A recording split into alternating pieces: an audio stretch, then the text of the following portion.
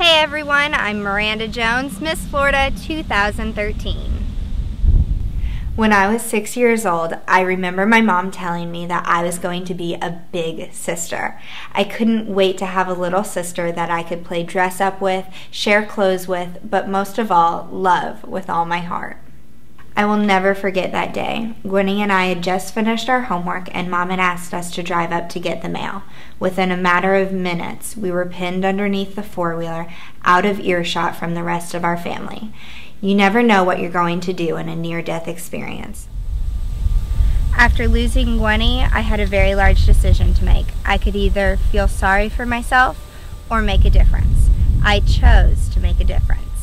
Miss America must be able to make a difference in all the people she meets. The youth of our nation must find her as someone with whom they can relate.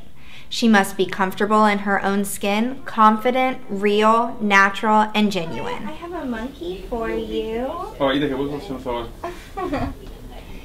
Thank you, thank you. You're welcome. As she walks away, the people she has met must feel that Miss America has touched their lives in a very special way. I started passing out these adorable little stuffed animal monkeys to children and families that were in the hospital.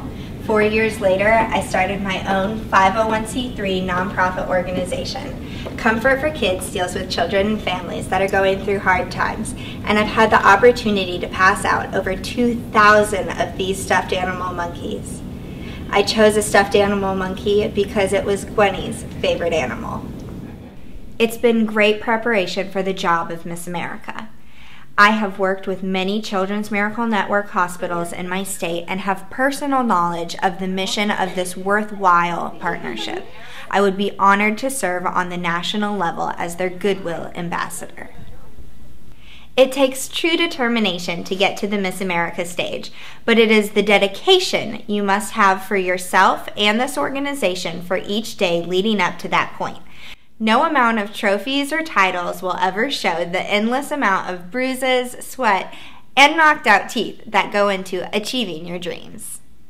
I take my talent very seriously, and as Miss America, I would be honored to perform my talent in front of an audience of 20 or 20,000. I'm applying for my dream job, a job that will be for 1 year, 24 hours, 7 days a week, and I really hope I get it. Watch for me on ABC September 15th, 2013, live from Atlantic City, New Jersey. Vote for Myrrhanda!